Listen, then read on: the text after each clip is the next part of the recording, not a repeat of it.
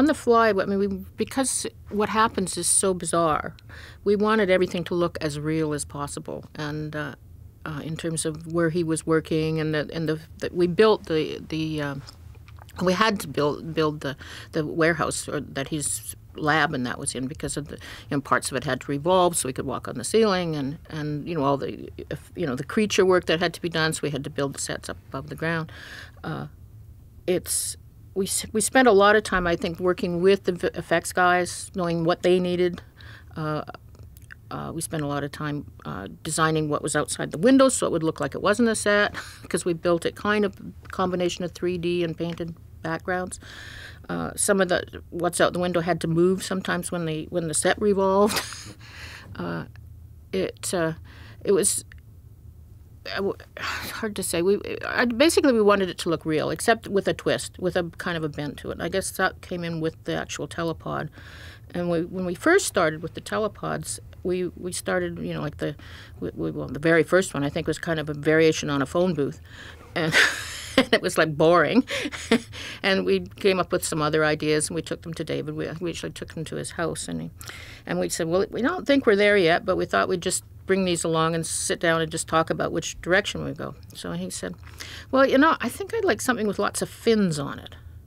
So we started looking at things with fins, and he said, maybe like my Ducati motorcycle casing. So we went out and we took a look at his motorcycle, and we took it back to our studio, and we looked at it, and we thought, well, we can't really improve on this a lot. So we just looked at it at different angles. We ended up turning it upside down, and when we turned it upside down, it was like, oh, well, that's it, So then it was to make it work, how do you make this work? It has to have a door, it has to have windows, And James basically worked on the drawings for that. We went through everything that was needed, and how it was, what was going to happen when we closed the door, and how was the door going to close, and and that all sort of just all evolved, from the phone booth at the beginning. The rotating room was I've shot a few in California, and the Hollywood style is kind of, their roots are something else. Joe Curtin and the effects designers in Toronto had their own sheet of paper. They'd never done it before. So instead of making a box basically that had a pipe through the middle and it would rotate and you'd kind of squeeze inside, they made this thing completely out of sections of corrugated steel, like a sewer pipe kind of thing, but this was 24 feet high. And it sat, now it was 30 feet deep, so you made your own huge tube, and it sat on wheels, and it would rotate with a chain motor. Just a giant horizontal Lazy Susan.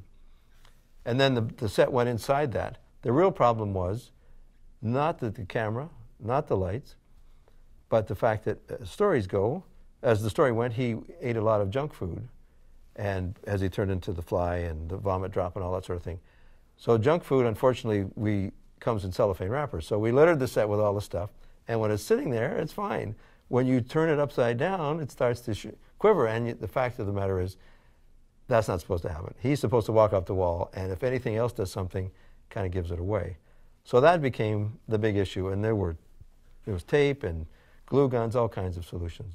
I mean, there was an enormous amount of stuff to do, so that was like months.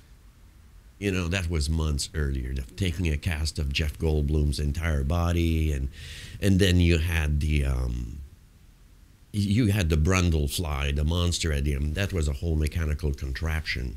I mean, I was so busy with the makeup stuff. That was another section. My part was all the stages of the makeup, and plus the arm wrestling sequence, and so we went through different maquettes, and everybody was making a maquette of what Brundle fly would look like, and we went to more like a diseased, deformed look with, one larger eye, contact lens in the later stages. And there was all these subtle stages at the beginning where he kind of doesn't look very good, and he's kind of like blotchy skin, and he's got these little fly hairs and all those little details and so on. And then he starts to lose his fingernail in that famous scene and lose more stuff. Then it jumps to him being like pretty much deformed, with the big head and so on. And the insect politic speech with Gina. At the end, he tells her to get out, basically, before something happens. Gina Davis wanted to wear this sweater. When I look at it now, I think, oh God, it was awful. But You know, it was the 80s, and she wanted to wear this, and it was I forget what was on the front, but it was like a great big flower or something that I'd never put on anybody. But at the time, she wanted that, and I was new, you know, and you want to please, you don't want to. So we showed that to David, and David said, you know, and Gina was upset that she couldn't wear it, but it was David's decision for her not to. And at that time, I didn't have the experience to say, well, this is not something David would like, or, you know.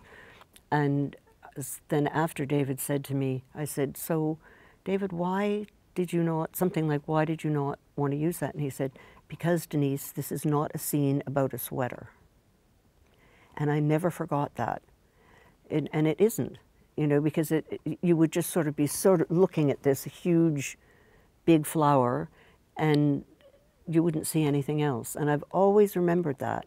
And it really taught me, you know, from there to be very guarded and sort of visualize what clothes are going to look like and the connection, almost like a mural, really.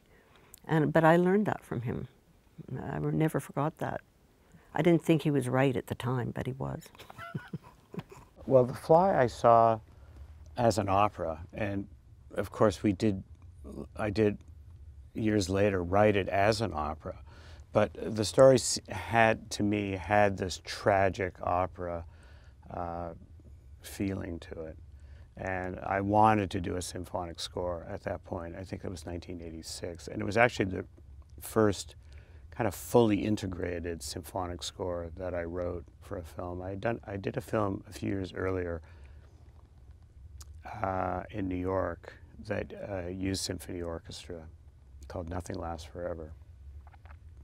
And so I felt I was ready now for a full approach to doing that. And the score before The Fly, of course, was Videodrome, I believe, which was almost a purely electronic score. So the Fly was written in that opera mode, and I became very interested in opera at that time, was going to the Metropolitan Opera a lot, and was being influenced by it in the way, even to the way the recordings were done. I was setting up my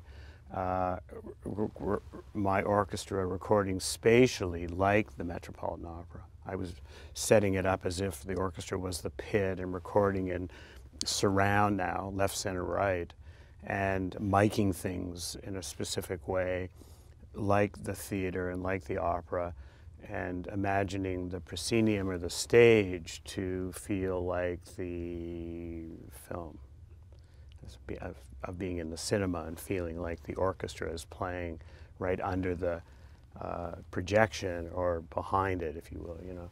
So I started to incorporate those techniques, not only in the writing and how the pieces were constructed, but also specifically in the recording.